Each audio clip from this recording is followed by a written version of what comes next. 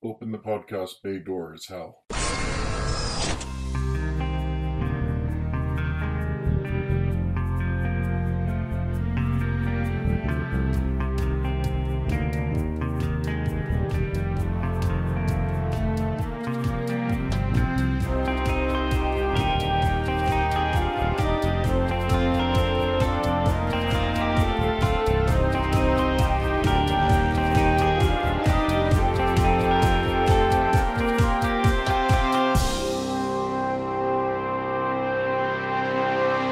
Hello everyone, and welcome to episode 143 of Welcome to Geektown. I'm your host, Kurt Onstead. I've been a proud geek all my life, being into role-playing games, board games, sci-fi, fantasy, and especially superheroes and comics. And I want to help others join me in those pursuits, but I've found that sometimes people can get overwhelmed or feel left out because they don't already have what some consider the requisite knowledge to be considered a fan. And that's where Welcome to Geektown comes in. Here you can ask your questions without feeling like a gatekeeper is calling you out for not yet being fully versed in every aspect of your new interest. We've reached the end of another month, so it's time to shout out all my patrons, whose support helps keep this show going.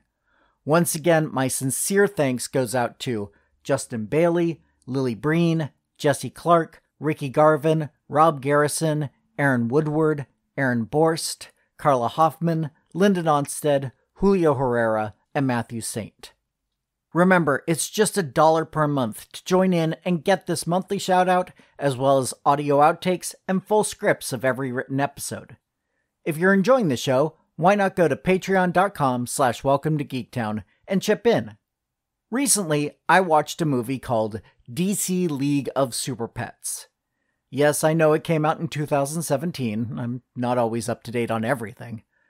And it got me thinking about the original version of the team, the Legion of Super Pets.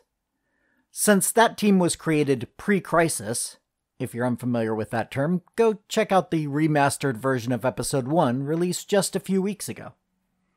I decided it was time to look at that team's original lineup and see what happened to each of them in the post-Crisis continuities. But first, who were the members? The Legion of Super Pets were first featured in Adventure Comics, specifically issue number 293, which at the time was where Superboy's stories were being published. As this is pre-Crisis, this is Superman as a young boy, rather than a clone or son of Superman.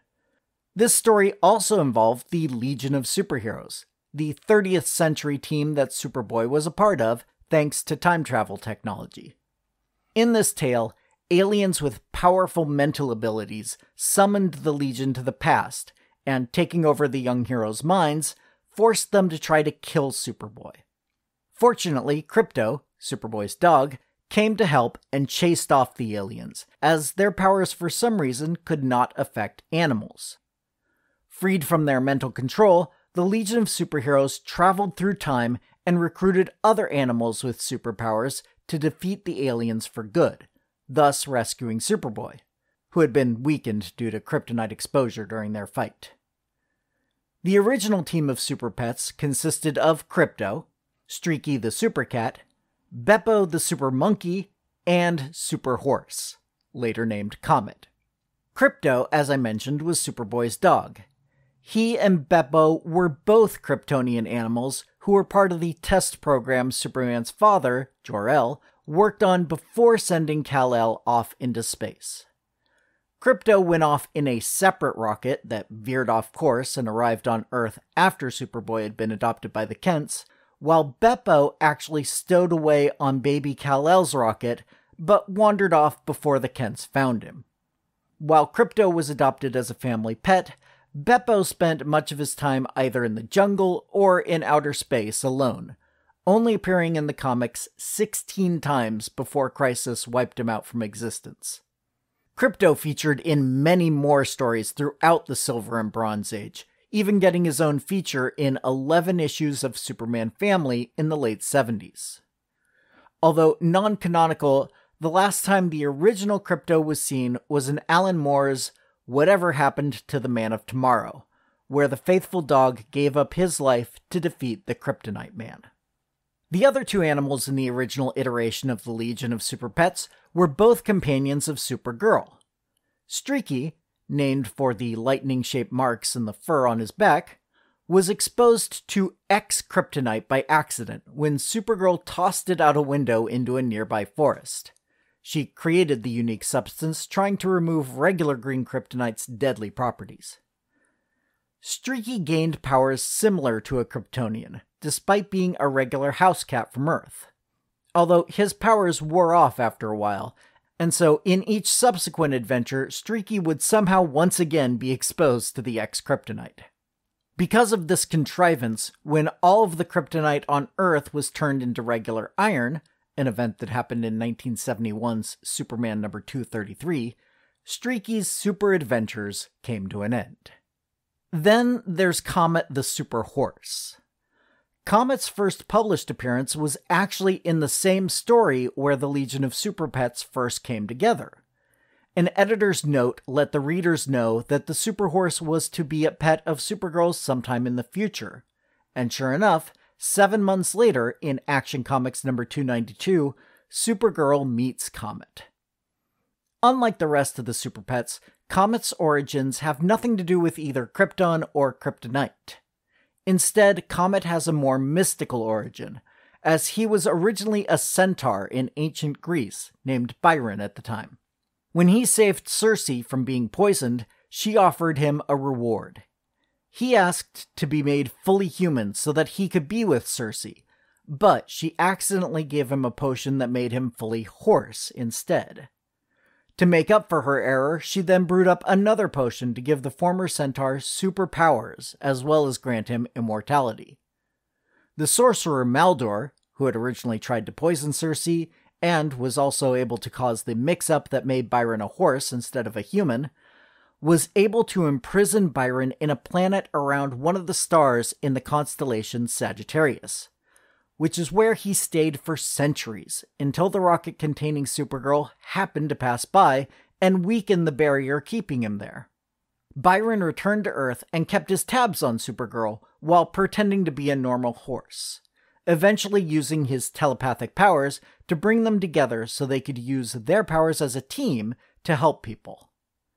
In later adventures, Comet, named for the comet-shaped mark on his hindquarters by some ranch hands he allowed to capture him, was enchanted once again, and was able to turn into a human being, but only when a comet was flying by the planet he was on. He kept his human identity a secret from even Supergirl, and romanced her as Bronco Bill Starr, a rodeo stunt rider. Now, all of these characters were wiped out of continuity by Crisis on Infinite Earths, as DC decided that there should only be one survivor of Krypton, and that's Superman. So that meant no Krypto or Beppo, and with no Supergirl, no Streaky or Comet either. But all of these characters eventually returned in one form or another in the comics. Other than brief appearances in Infinite Crisis and Final Crisis, which we're actually calling back to the pre-Crisis version, Beppo the Super Monkey has never made another appearance in mainstream continuity, other than one showing that I'll get to in a little bit. There actually have been 3 cats named Streaky in the post-Crisis world. I'll save the third for later, at the same time I cover the new Beppo, but first, in Peter David's Supergirl series, art by Gary Frank and Leonard Kirk, a cat named Streaky jumped from a very high tree limb and was saved by Supergirl, who said, "I don't think the world is ready for a flying kitten."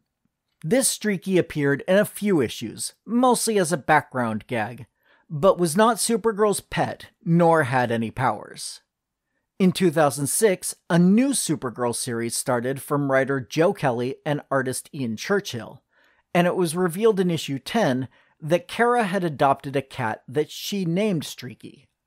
Unlike previous versions, Streaky was not named for the lightning bolt-shaped mark on their fur, but instead for the unfortunate habit of missing the litter box. When Supergirl left Earth for New Krypton, she left Streaky in the care of her former roommate, Lana Lang. The most famous of the Super Pets is undoubtedly Krypto, and so it's unsurprising that he has had the most post-crisis appearances. The first Krypto to show up in post-crisis continuity was a small mutt adopted by Bibbo Bukowski, a recurring supporting cast member of Superman's in the 80s and 90s. He wanted to name the dog Krypton, after Superman's home planet, but the dog tag maker tried to cheat him out of some of his recent lottery winnings, and so the final letter ended up being left off. Krypto ended up being adopted by Superboy and his supporting cast, following the Death and Return of Superman storyline. This Superboy is Connor Kent, the clone made by combining Superman and Lex Luthor's DNA. You can hear more about him in episode 15 if you're curious. Like the post-crisis Streaky, this version of Krypto never had any superpowers, and was eventually dropped from the series, taken in by a friend of Superboy's when the Lad of Steel went missing. A few years later, Superman found his way to a planet that seemed to be the pre-crisis version of Krypton, but was actually a trap created by Brainiac. One of the inhabitants of that world was a new Krypto, and when Superman freed himself, he was able to rescue the dog and take him back to Earth with him. Since that 2006 story, Krypto has been a fairly regular companion to the Man of Steel and his family. Now, unlike the pre-crisis Krypto, who would be portrayed with thought bubbles showing human levels of intelligence, this new Krypto had the mental capacity of a dog, but with the powers of Superman, and so Krypto had to spend months in the Fortress of Solitude being trained by Superman and one of his robot duplicates, specifically created to include Clark Kent, so Krypto would treat the android as his master. After that training period, Krypto had adventures both with the Man of Steel and on his own. After a time, Superman, realizing Krypto needed more open space, sent the dog to live on the Kent farm. One of the rare cases where the farm the dog is sent to actually exists. At the time, Connor was living with Ma and Pa Kent, and Superboy and Krypto formed a very close relationship. Krypto was incredibly protective of Superboy up until Connor's apparent death in Infinite Crisis. Unsurprisingly, he got better later. In later stories, Krypto had his origin retconned to be closer to the pre-crisis version of the pup. We're told in Action Comics number 850 that Krypto was from the same Krypton that Kal-El came from, and that Clark and Krypto were together on Earth when Clark was young. And we see Krypto's arrival in Action Comics Annual number 11. This change was inspired by the Mark Waid, Lino Francis Yu miniseries Superman Birthright, which was an updated version of Superman's origin that called back to much of his pre-crisis status quo, including Krypto and his adventures with the Legion of Superheroes as a boy. With the New 52 reboot, Krypto was once again lost temporarily, but even that version of Superman eventually found his Dog of Steel. In this version, Krypto was the family pet of the Els, much as in the pre-crisis version. However, instead of being sent on a separate rocket, this Krypto was sucked into the Phantom Zone while protecting the family when one of Jor-El's experiments went wrong. As an adult on Earth, Clark was able to bring Krypto back out of the Phantom Zone to once again have his faithful companion by his side. With DC Rebirth, the New 52 version of Superman and Krypto were merged back with the original post-crisis versions, with mostly the post-crisis history intact. Krypto is once again the family pet for the Kents, which includes Clark, Lois, and their son, John. Finally, we return to Comet. As with Streaky, Comet's reappearance came in the Supergirl series written by Peter David, with Leonard Kirk on art. However, this Comet bore very little resemblance to the original, especially at first. This new version appeared as a man with a long white mane of hair, 3 fingers on each hand, and a comet-like mark on their forehead. Comet's secret identity was played as a mystery in the book for a while, but was eventually revealed to be Linda/Supergirl's friend, Andrea Martinez, who normally went by Andy, a stand-up comedian. Like Supergirl herself at the time, Andy could change back and forth between a regular human being and a superhero. However, unlike Supergirl, the change from Andy to Comet also involved changing genders. In the book, certain characters, like Supergirl and Comet, were merged beings known as Earthborn Angels. Comet's male form had originally been a man named Andrew Jones, who had been rebuilt into a superhuman by an organization called The Stable. Andrew tried to save Andrea's life in one of his early adventures, but the pair were crushed by an avalanche. This is when they merged to become the Earthborn Angel of Love. Similarly, Linda Danvers had merged with Supergirl, who at the time was actually a protoplasmic being called Matrix, and was now the Earthborn Angel of Fire. I know it sounds complicated, but it all makes sense when you read the book. Supergirl was attracted to Comet in their male form, but when Andrea told her the whole story and confessed her feelings for Supergirl, Linda unfortunately could not accept Comet's female aspect as a potential love interest. Fortunately for them, Comet was able to find love with the Earthborn Angel of Light known as Blythe, who accepted both sides of Andrea/Andrew. This allowed Comet to fully accept their angelic powers, and Comet now became a winged centaur when in their heroic form, which obviously draws back to the pre-crisis history of Comet. Since the cancellation of that volume of Supergirl, Comet has not been seen anywhere in DC continuity. At least not mainstream continuity. You can find all of the Super Pets in one form or another in DC books aimed at younger readers. Comet shows up in a book titled Supergirl: Cosmic Adventures in the 8th Grade, while Beppo, Krypto, and Streaky can be seen in the Tiny Titans books by Art Baltazar.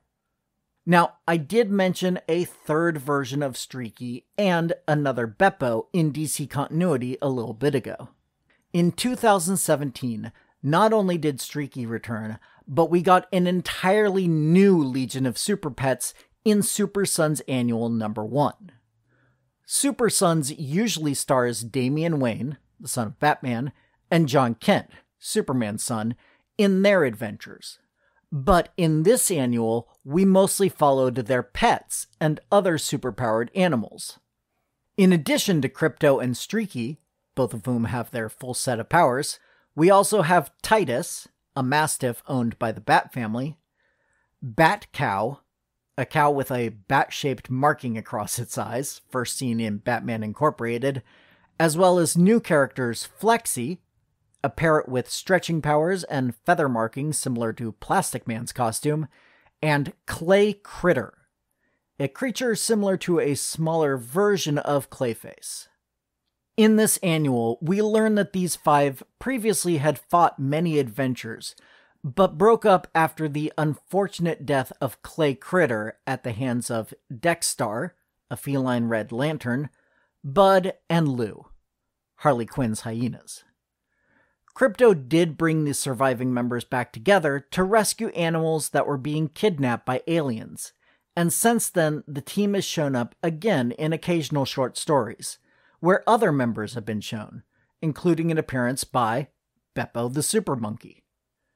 These fun little tales call back to the Silver Age, although the animals portrayed no longer have the human thought-like bubbles, as I mentioned earlier, nor any telepathic powers allowing them to communicate, so the stories are told with only images, and whatever noises the animals can normally make. Moos, barks, squawks, meows, and the like. So far, there's been less than half a dozen stories involving this modern take on the Legion of Super Pets, but keep your eyes peeled. I have no doubt this menagerie of heroes will show themselves once again. Now, before we end the show, I'd like to make a request. I mentioned Peter David's Supergirl run a couple of times in this episode. Peter is one of my favorite writers and a fun and funny guy from my various interactions with him. Unfortunately, he recently suffered a series of mini strokes in addition to a cardiac event. Even with insurance, this is going to be an expensive recovery, and so a GoFundMe has been set up by his wife Kathleen. If you can afford a few dollars to throw his way, please go and do so. I'll have a link in the show notes at the website. Finally, don't forget that I want to hear from you with either questions you'd like answered in a future episode or just comments on the show in general. You can send any and all of those to me via email at welcometogeektown, all spelled out, @gmail.com. Or you can go to the website, welcome to, the number 2 in this case, geektown.com, and click the Submit a Question link if you'd prefer to remain anonymous.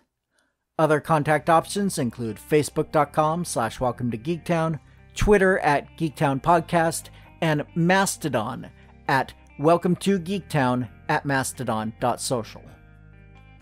Also, if you'd like to support the show directly, why not become a patron at patreon.com/welcometogeektown for just $1 per month to get access to full scripts of the shows, audio outtakes, and a monthly shoutout.